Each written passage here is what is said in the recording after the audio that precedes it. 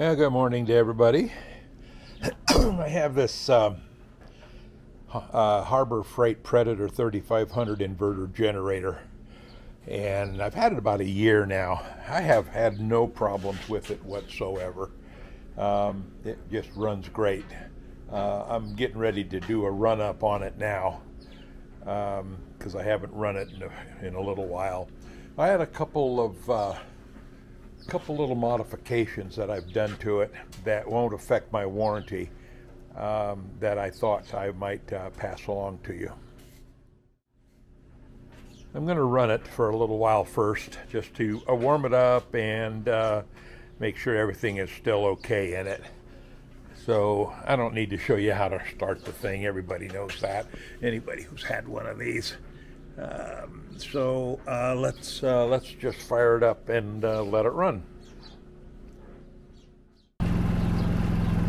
Okay, I got it running here. It's just sitting here nice and quiet, just running. It hasn't been run in, I don't know, 2-3 months, I think, something like that. But I have a couple modifications that I'll show you that I do. But I'm going to let it run for a while first just to exercise it.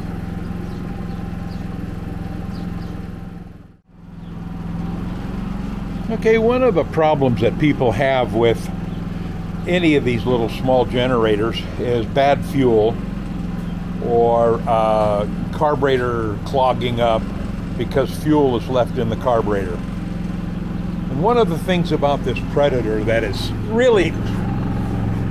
I really don't like, isn't too much of a problem, but there is no fuel shutoff. There's no way to drain the carburetor in this thing without taking the side panel off. So when you shut it off like that, there's still carburetor fuel. There's fuel in the carburetor. Let me move around here to the side. I'll show you what I have done to fix that issue. On the side here, there's a little door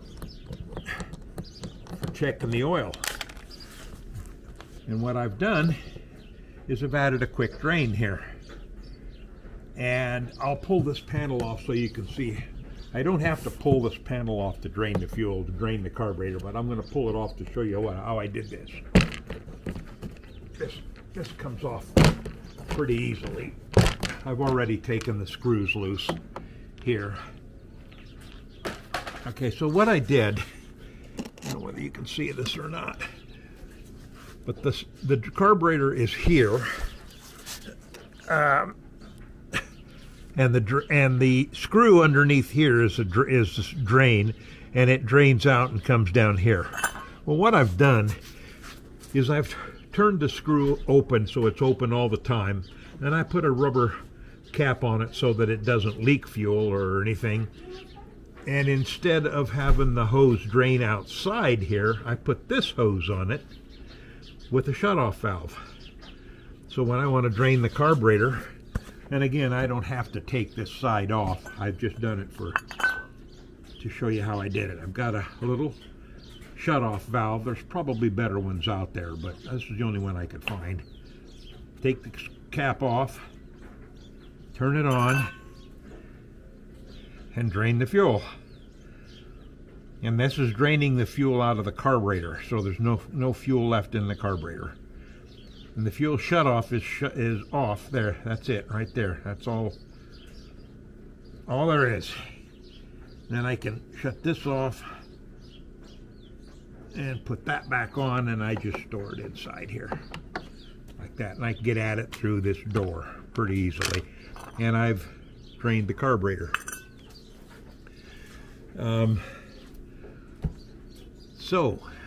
The other thing that I did that is to keep the battery maintained, I connected. I've seen people put battery maintainers on it, and they drill hole the batteries in here. I don't know whether you can see that or not. And they drill holes and have the wires sticking out here. Well, I ran the wires from the battery, bring it back over here, like this, over to here. like this. And again, I can get to them from this door once I take the door off. So once I do that, then I have this battery maintainer and this connection, and I just plug it in, plug this thing into 110 volts, and maintain the battery.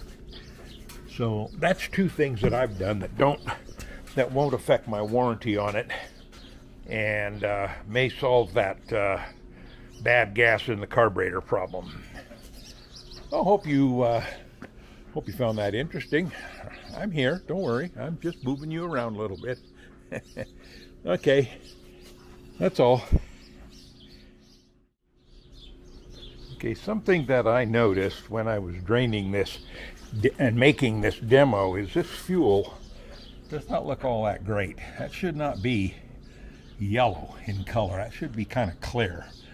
So I have stable in the fuel, but I never put much fuel in this thing in the first place, unless I'm out in the field and running it.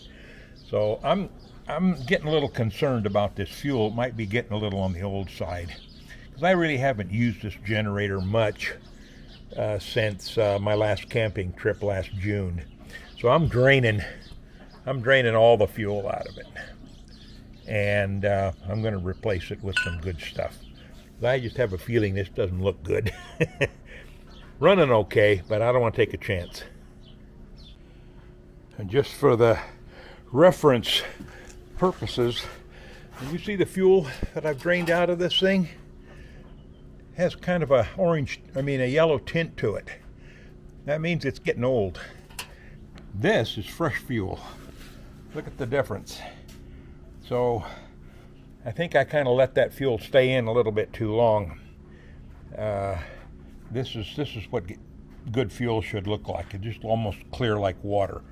This yellow stuff, even though this thing was running fine, I think a little preventive maintenance just saved me some trouble, because I probably was about to gum up the carburetor or something.